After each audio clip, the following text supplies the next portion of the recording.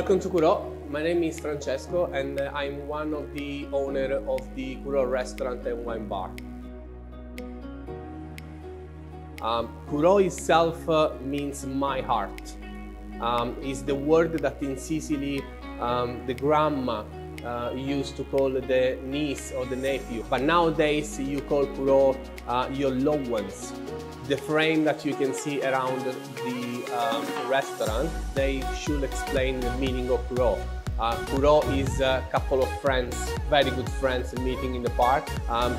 Kurò is the passion that we have for hospitality, is the passion that we have for food. And so that's what we try to spread all over the restaurant. It's a passion of love, let's say. It's a place when we do two different areas. One is a dining restaurant and one is a wine bar and aperitivo. Two different menus.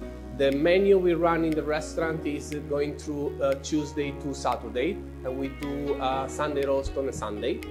The dining area is a different kind of cuisine, a different concept of hospitality. We don't do sittings here.